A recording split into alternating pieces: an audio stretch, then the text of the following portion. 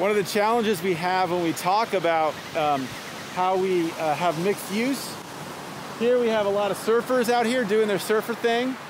We have kelp, we have offshore a lot of very productive reefs. Now not this site, but nearby sites, people have historically harvested that for kelp, for uses such as in abalone farms, etc.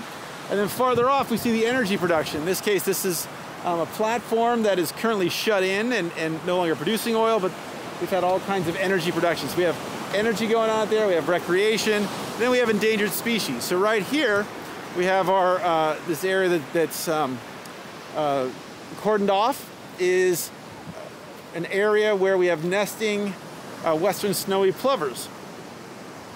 So a bird that used to be very common throughout the entirety of our region of California, now pretty constrained, and constrained for a variety of reasons. Constrained because people come out here and recreate and disturb their habitat.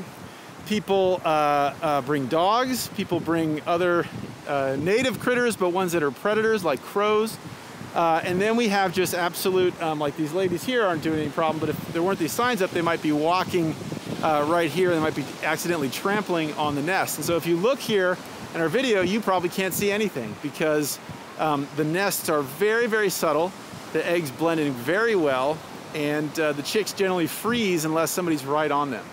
So a classic example of a critter that's easily disturbed, and if we don't take significant management efforts, can be disturbed, and we can lose that functioning of the ecosystem.